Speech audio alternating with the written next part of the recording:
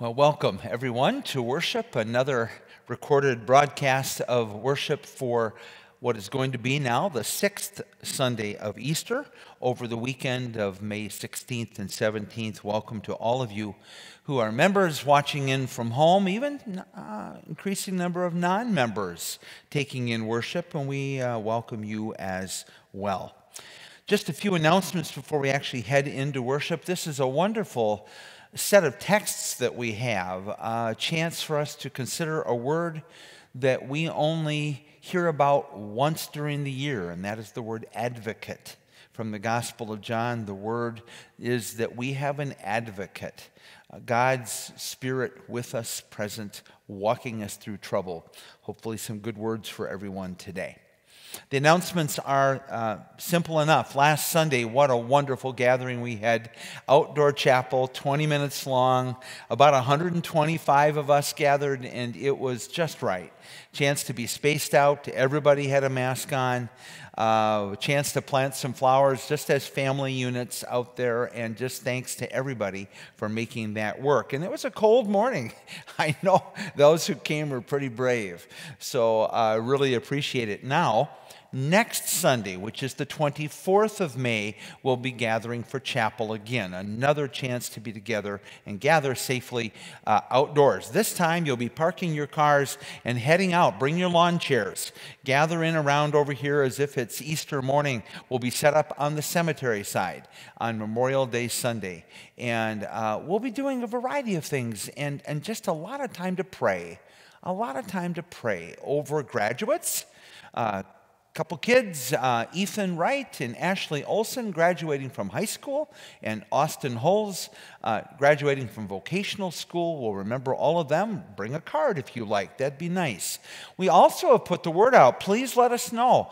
The office may not know of other people graduating. Please let us know. We have time yet to get the word out. So we kind of put that on you if you can help us stay organized with that. We want to celebrate these milestones in these young people's lives. And you know, this year maybe in particular, when they don't have graduation ceremonies, that we can do a little something in remembering them. That's on the 24th. We're also welcoming new members.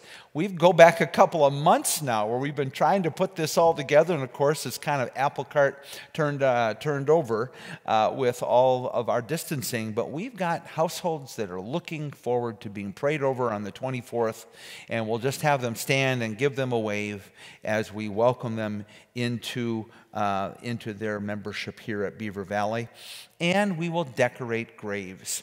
We'll be handing out at the end of our short chapel service long-stemmed red carnations for anybody that wants one to either decorate, lay on a grave out here, or take home with you. Now, I will say this about the weather. If it's raining on the 24th, we're not going to do chapel. We will be out here in our raincoats handing out long stem flowers. You can come and spend whatever time you like at the cemetery, or just come for a simple morning prayer, and off you go. So just know that we're going to have to be that flexible with weather if, in fact, it's typical Memorial Day weekend weather. It might be something we have to fall back onto. Please be watching BeaverValleyLutheran.org. That's our church's website. Out of their hubs pretty much everything we do, the announcements and upcoming events, of course, worship services. Also, your ability to do online giving, very easy to set up. Call the church office if you need help. And thank you. Many people responded in the last week using those little envelopes we mailed out to give your offering for the month of May or for your week, however you're handling that. We are so grateful for the very thorough support of our ministry as we are walking through these uncertain times together. I invite you now to prepare your home for worship. Just quiet the house as needed, and we worship now together. And do so in the name of the Father, and the Son, and the Holy Spirit. Amen. The bulletin was emailed out, by the way, to you, and hopefully you had a chance to download the bulletin. Whether you did or didn't, you can still worship this morning, but the call to worship is a responsive reading. Live in God's love, Let that love be poured out for all God's people. Bring hope and peace to all whom you meet. We are called to be God's witnesses. Celebrate and rejoice. Praise be to God who has called, healed, and given us a ministry of peace. Amen. Our opening song is Day by Day, hymn number 790, and we will be singing all 3 verses. I want to thank Dale Hansen for being our song leader for our 2 hymns this morning, and Gingy Hansen at the piano today. Thank you. Day by Day, all 3 verses of hymn 790.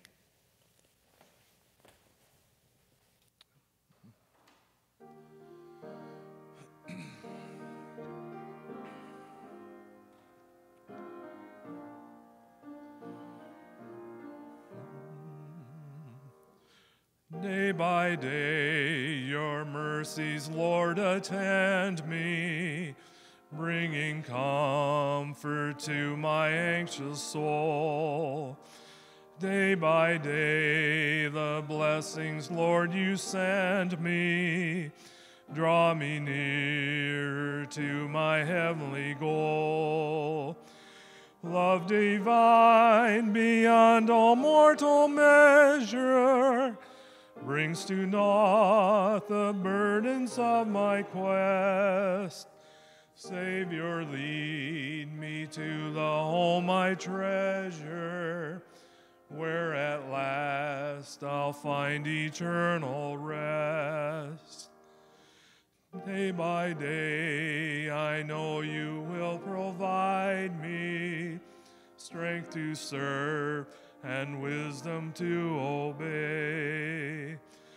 I will seek your loving will to guide me o'er the paths I struggle day by day. I will fear no evil of the morrow. I will trust in your enduring grace. Savior, help me bear life's pain and sorrow, till in glory I behold your face. Oh, what joy to know that you are near me, when my burdens grow too great to bear. Oh, what joy to know that you will hear me, when I come, O Lord, to you in prayer. Day by day, no matter what betide me, you will hold me ever in your hand. Savior, with your presence here to guide me, I will reach at last the promised land.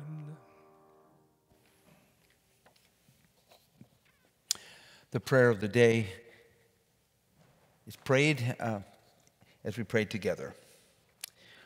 Lord of wondrous light and power, we come to you this day to learn of your will for our lives. Be our advocate. Heal our wounds, lift our spirits, give us courage and confidence to boldly serve you in all that we do. Amen. I want to thank Sylvia Benson for being our lector today.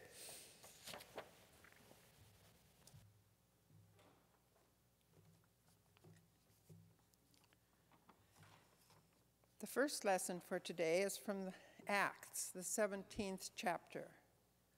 Paul stood in front of the Areopagus and said, "Athenians, I see how extremely religious you are in every way.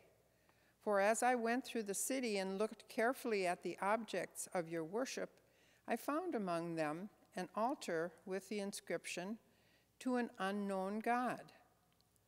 What therefore you worship as unknown, this I proclaim to you. The God who made the world and everything in it, he who is Lord of heaven and earth, does not live in shrines made by human hands, nor is he served by human hands, as though he needed anything, since he himself gives to all mortals life and breath, and all things. From one ancestor he made all nations to inhabit the whole earth, and he allotted the time of their existence and the boundaries of the places where they would live, so that they would search for God and perhaps grope for him and find him, though indeed he is not far from each one of us. For in him we live and move and have our being, as even some of your own poets have said. We too are his offspring. Since we are God's offspring, we ought not to think that the deity is like gold or silver or stone, an image formed by the art and imagination of mortals.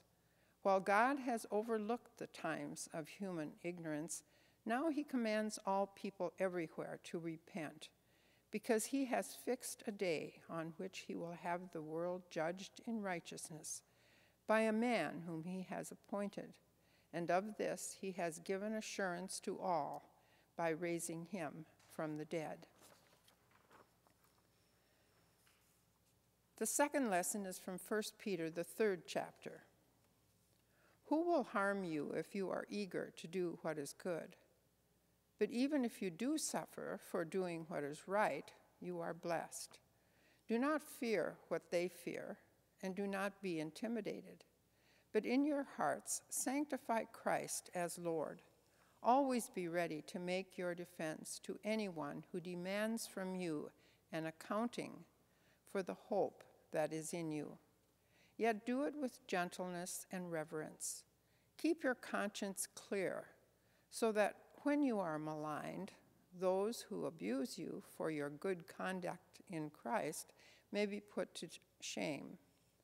For it is better to suffer for doing good, if suffering should be God's will, than to suffer for doing evil.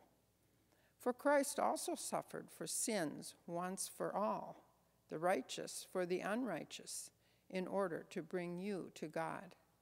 He was put to death in the flesh and made alive in the spirit, in which also he went and made a proclamation to the spirits in prison, who in former times did not obey, when God waited patiently in the days of Noah, during the building of the ark, in which a few, that is, 8 persons, were saved through water. And baptism, which this prefigured, now saves you, not as a removal of dirt from the body, but as an appeal to God for a good conscience through the resurrection of Jesus Christ, who has gone into heaven and is at the right hand of God, with angels, authorities, and powers made subject to him. Here end the lessons for today.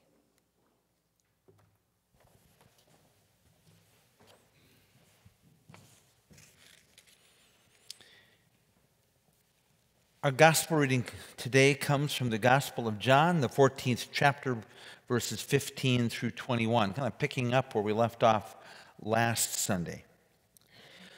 Jesus said to the disciples, "If you love me, you'll keep my commandments, and I will ask the Father, and he will give you another advocate to be with you forever.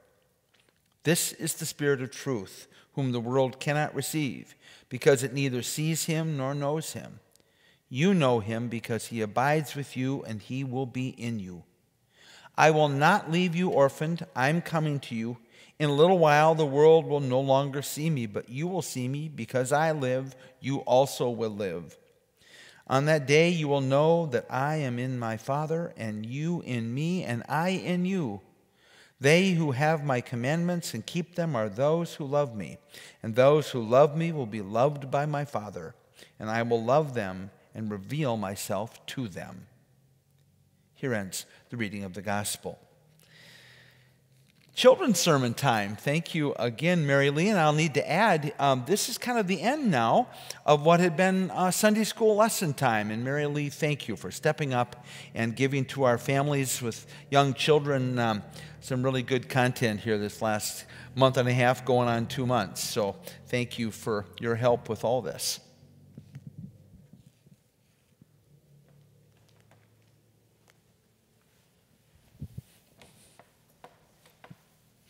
Well, it's good to be here today. Our gospel story today is about Jesus talking to his disciples after he had risen from the dead. He told them that he could no longer physically be with them anymore, but he was giving them his love to comfort them when he was gone. He was going to heaven. This gift of love is the Holy Spirit. He gave this gift to us too. Well, this gets a little bit confusing. God's love is with us, Jesus' love is with us, and now the Holy Spirit's love. But earlier he had told about how he, Jesus, is God, and God's love is him, and the Holy Spirit is God too. They are three in one. God the Father, Jesus his Son, and the Holy Spirit, all kind of woven together in one love given to you and me. So I thought our activity this week could be to make a weaving. You need 3 pieces of paper, some glue, and some scissors. And the first step is to prepare the papers for weaving. This paper's been folded in half. That's step 1. And then this paper was folded in half and in half again. And this gives you lines so that you can cut along these lines, and then you make your weaving strips. So that's what we do to prepare. Now there's one more thing to prepare.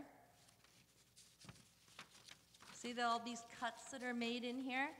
I did that by using the paper strip. I laid it on here and traced it so I had all the lines to cut on. And then finally, the weaving strips are woven into all those openings. You go under, you go over, you go under, you go over. And while you're doing all this weaving, think about how God, Jesus, the Holy Spirit, all three are woven in to your life. They're there to comfort you. Jesus gave us this love, and it's all woven together. And then on the very ends, you have to put a little glue on there to keep this weaving together. And then finally, on the third sheet of paper,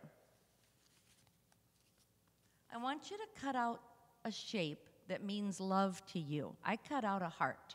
You could do a cross or whatever you want, but you fold the paper, cut out your shape, and I put this heart on here to remind me that the love is there from Father, Son, Holy Spirit on the front and the back. It's all around me. We've got 3 in 1. And that's the lesson for today. Dear God, we thank you so much for giving us the love and comfort of the Holy Spirit. It makes it a little easier getting through these tough times when we know that your love is woven into our hearts to comfort us. Amen. Amen. Good. Thanks again, Mary. I'll also say to parents, in the coming weeks now, we're still going to be using your Spark Bibles. So I know that we've been gifting to children here at Beaver Valley the Spark Bible, the big color pages. We're going to be getting back to just more traditional, little lighter touch children's sermons, but we will definitely be often using the Spark Bible, and you can have those at the ready at home.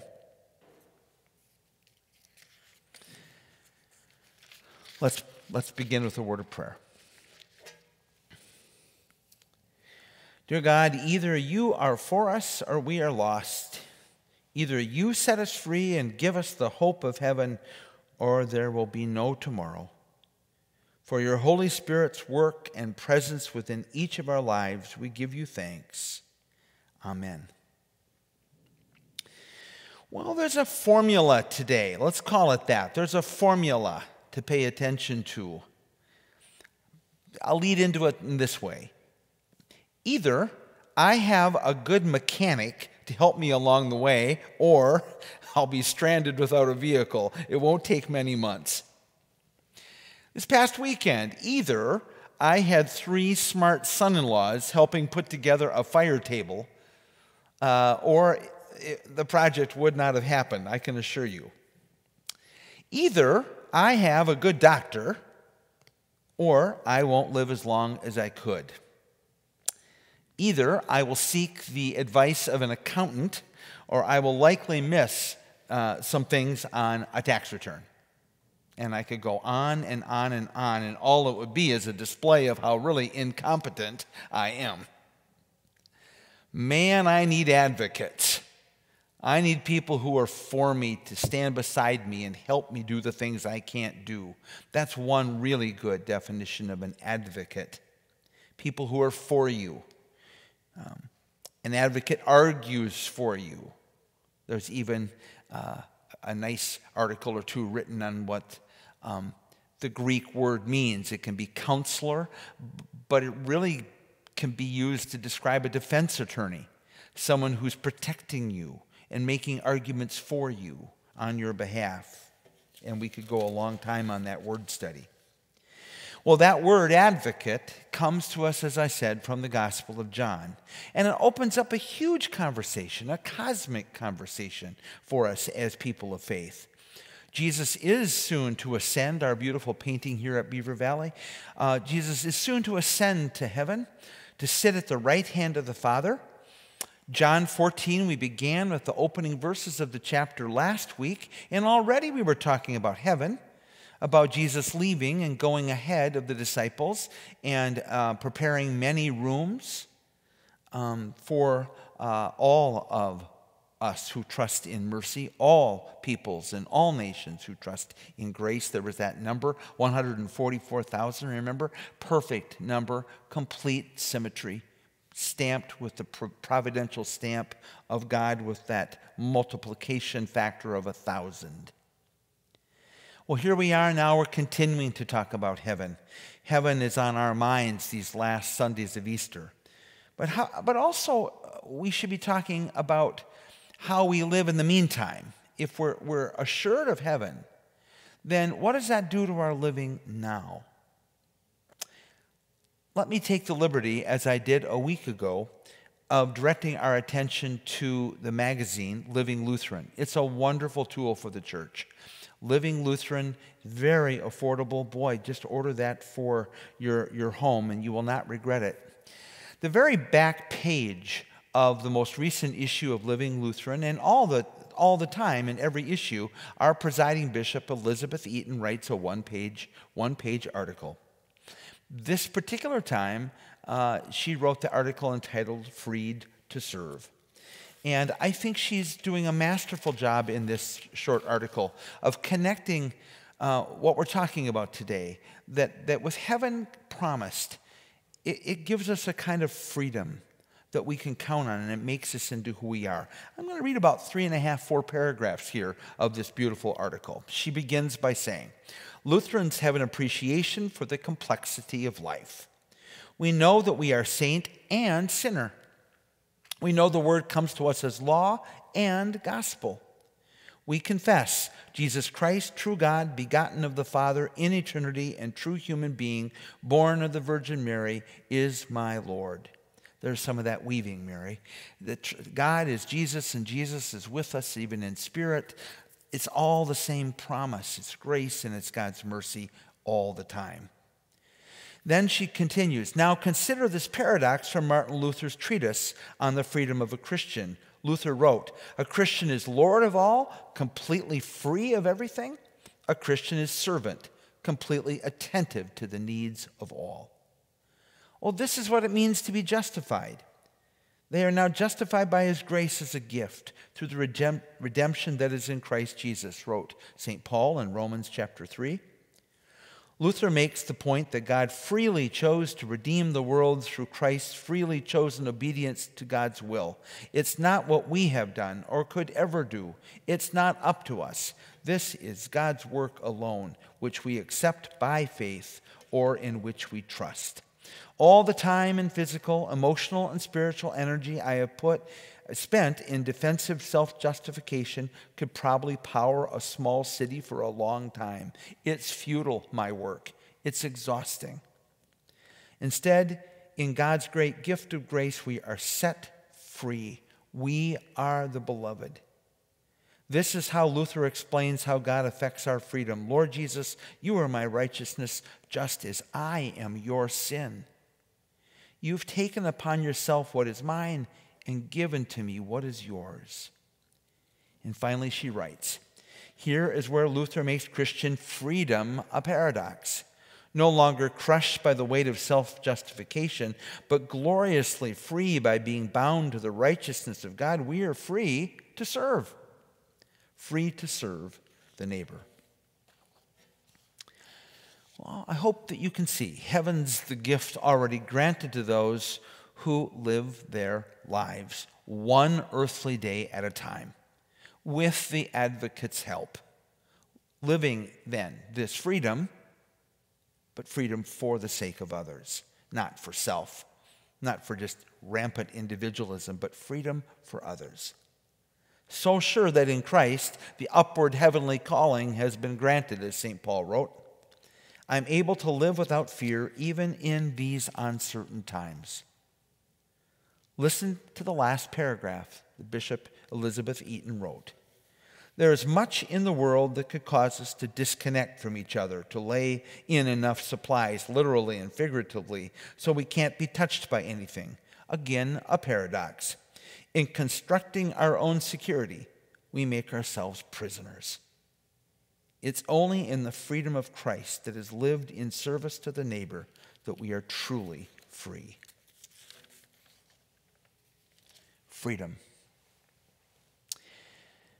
Easter's about freedom. Freedom to live till we die. Freedom to not be afraid of that cemetery. To not be afraid next Sunday gathering out there for chapel.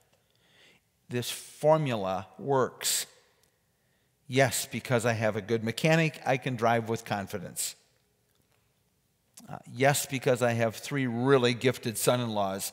I sat at my fire table last night. And because Jesus is out ahead of me, has ascended into heaven, secured a place of grace for me, I can live in the joy of heaven now. So that on my best days, with the advocate's help, you more than me. On my best days, when the advocate is something that I'm paying attention to or has grabbed me, you more than me. On my best days, with the advocate's help, doing the things for me that I cannot do for myself. Just today. Just today. Because tomorrow, in all the tomorrows to the end, it's not my work to do. I couldn't do that work if I tried. Thank goodness I have an advocate who will get me there. Amen. And so now we join in the prayers of the church. Let us pray. Dear God, you dwell among us as an advocate, helper, counselor, protector. You do for us what we cannot do for ourselves. You bring us to new life, having interceded for us when we have nothing. We thank you for daily mercies. That's all that we need. Lord, in your mercy, hear our prayer. Dear God, we remember in our prayers those who are hospitalized or suffering with illness or going to be going through surgeries. We continue to pray for Beulah Parkinson and so many who are really shut in these days up in skilled cares. Continue to pray for young Jordan Ramazani. Continue to pray for Tim Joris. We pray for Keith Barr and Denny Schutte, David Vandenhall, Haley Himes, thankful for her successful surgery. Continue to pray for Don Graff, Maya Kiefer, Ingrid Briggle, Don Johnson, Martha McDonald, Jim Anderson, and Jane Anderson. We pray for Lynn Bonander, David Burnt, David T. Arnott, and all of those we lift up before you in our prayers.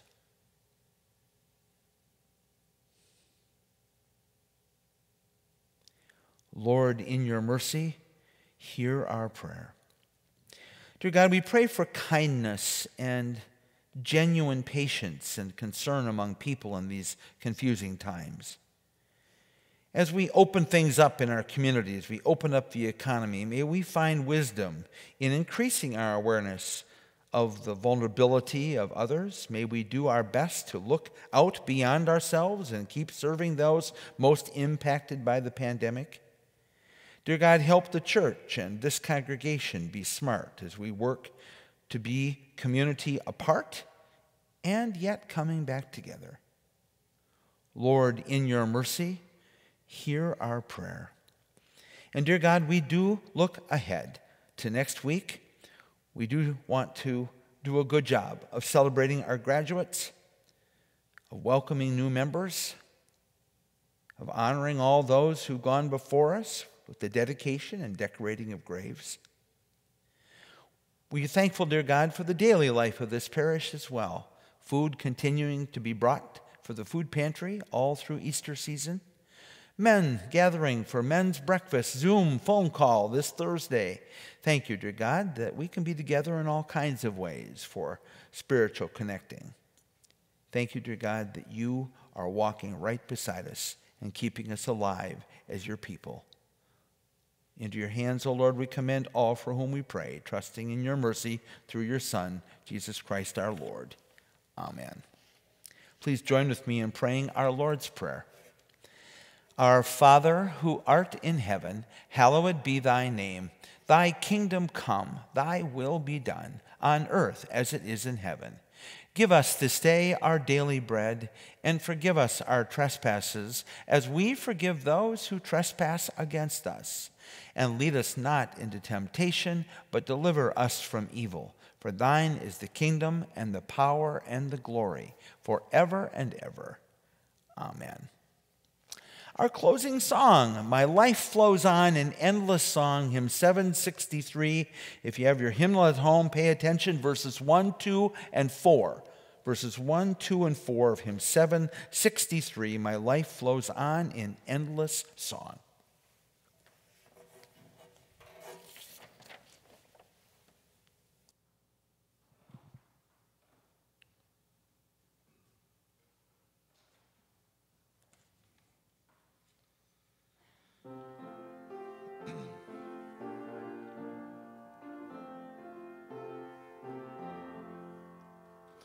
My life flows on in endless song, above earth's lamentation. I catch the sweet thrill far off him that hails a new creation. No storm can shake my inmost calm, while to that rock I'm clinging. Since Christ is Lord of heaven and earth, how can I keep from singing? Through all the tumult and the strife, I hear that music ringing. It finds an echo in my soul. How can I keep from singing? No storm can shake my inmost calm, while to that rock I'm clinging. Since Christ is Lord of heaven and earth, how can I keep from singing? The peace of Christ fresh my heart, a fountain ever springing. All things are mine since I am his. How can I keep from singing? No storm shake my inmost calm, while to that rock I'm clinging. Since Christ is Lord of heaven and earth, how can I keep from singing? Join with me in the benediction. We've been refreshed and restored. We've been called and guided. Let us go forth knowing who our true shepherd is, following his path, secure in the knowledge that goodness and mercy will follow us all the days of our life. Amen.